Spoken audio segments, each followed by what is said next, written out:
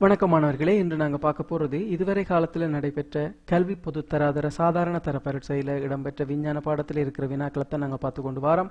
அந்த வகையில் 1988ஆம் ஆண்டு வெளிவந்த பரீட்சையில் இருக்கிற 12வது கேள்வியை நாங்கள் இங்கே பார்க்க போகிறோம். பிள்ளைகள், இது பழைய சிலபஸுக்கு உட்பட்ட கேள்வி என்று நினைக்க வேணும். 2015 அறிமுகப்படுத்தப்பட்ட புது சிலபஸுக்கு உட்பட்ட வினாக்களைத்தான் நாங்கள் தெரிவு செய்து நாங்கள் பார்த்து கொண்டு வரோம். அந்த வகையில் 12வது கேள்வி என்ன சொல்லுதுன்னு பாருங்க.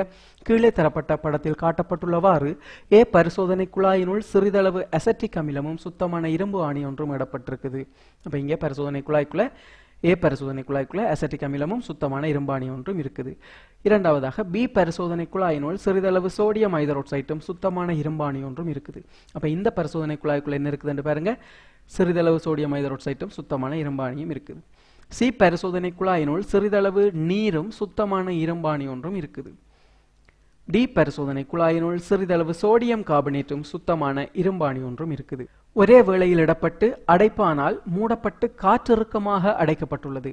ஏறத்தாழ ஒரு வார காலத்தின் பின்னர் அவதானிக்கையில் எதில் அதிகளவில் துருப்பிடித்து காணப்படும்? முதலாவது விடை ஏயில் உள்ள இரும்பு ஆணியில், இரண்டாவது விடை பியில் உள்ள இரும்பாணியில், மூன்றாவது விடை சியில் உள்ள இரும்பாணியில், நான்காவது விடை டியில் உள்ள இரும்பாணியில். இது இரும்பு துருப்பிடித்தலுடன் சம்பந்தப்பட்ட வினா. அப்போ இந்த கேள்விக்கு நீங்கள் விட கொடுக்கறதுக்கு முந்தி இரும்பு துருப்பிடித்தலுக்கு அவசியமான காரணிகள் என்ன, இரும்பு துருப்பிடித்தலை தூண்டுகின்ற காரணிகள் என்ன, இரும்பு துருப்பிடித்தலை நிரோதிக்கும் அல்லது தடுக்கும் காரணிகள் என்னன்னு உங்களுக்கு தெரிஞ்சிருக்க வேணும். அதை பார்த்தீங்கன்னு சொன்னால் இந்த கேள்விக்கான விடையை உங்களுக்கு இலகுவாக கொடுக்கக்கூடியதாக இருக்கும்.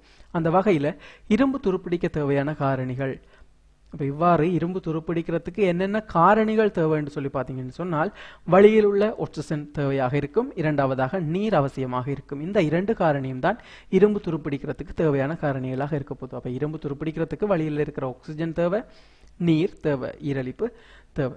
அடுத்ததாக உங்களுக்கு தெரிஞ்சிருக்கணும் பிள்ளைகள், இரும்பு துருப்பிடித்தலை தூண்டும் அதாவது அதிகரிக்கும் காரணிகள் என்னன்னு உங்களுக்கு தெரிஞ்சிருக்க வேணும். அந்த வகையில் இரும்பு துருப்பிடித்தலை தூண்டுகின்ற காரணியாக அமிலம் இருக்குது. இப்போ இது உங்களுக்கு ஞாபகம் வைக்கிறது பாருங்க. தேசிக்காய் தோடம்பழம் வெட்டின அந்த புளித்தன்மையான பழங்கள் வெட்டப்பட்ட அந்த கத்திகள் என்ன நடக்கும் என்று சொன்னால், கொஞ்ச நாளைக்கு அதை கழுவாமல் வச்சிங்கன்னு சொன்னால் அந்த கத்தி துருப்பிடித்து காணப்படுறத அவதானிப்பீங்க. அப்போ இங்கே என்ன நடக்குது என்று சொன்னால், தேசிக்காய் வெட்டப்பட்ட அந்த கத்தியில தேசி புளியில அமிலம் இருக்குது. அந்த அமிலத்தின் காரணமாக இரும்பு என்ன செய்து விரைவாக அந்த கத்தி விரைவாக துருப்பிடிக்கிறதுக்கு காரணமாக இருக்குது.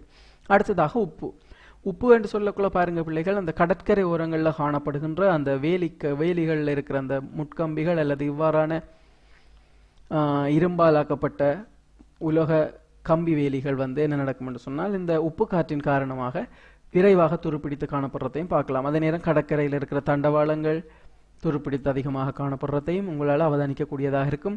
என இந்த மாதிரி நீங்கள் துருப்பிடித்தலை அதிகரிக்கின்ற காரணிகளாக உப்பும் அமிலமும் இருக்கின்றது இப்போ உங்களுக்கு தெரிஞ்சிருக்கும். அடுத்ததாக துருப்பிடித்தலை தடுக்கும் அல்லது நிரோதிக்கும் காரணிகள் என்னன்னு சொல்லி பார்த்தீங்கன்னு சொன்னால் காரம். அவர்காரம் வெட்டப்பட்ட கத்தி துருப்பிடித்தலிருந்து பாதுகாக்கப்படுறதையும் நீங்கள் அவதானிச்சிருப்பீங்க.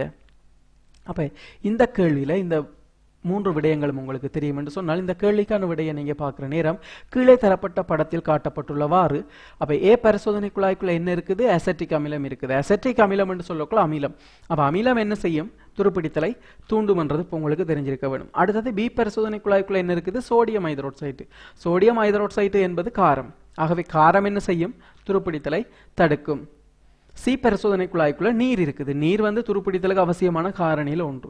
அப்போ அங்கே இருக்கிற நேரம் என்ன நடக்கும்? துருப்பிடிக்கும்.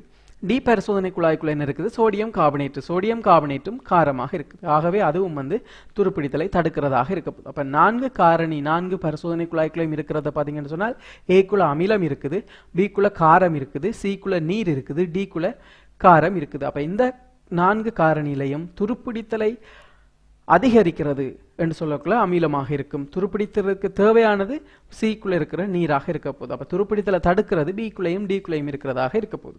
அந்த வகையில் எதில் அதிக அளவு துருப்பிடித்து காணப்படும் என்று கேட்கிறேன். அப்போ விடை என்னவாக வரப்போகுது? ஏயில் உள்ள இரும்பாணியில் என்றது விடையாக வரப்போகுது.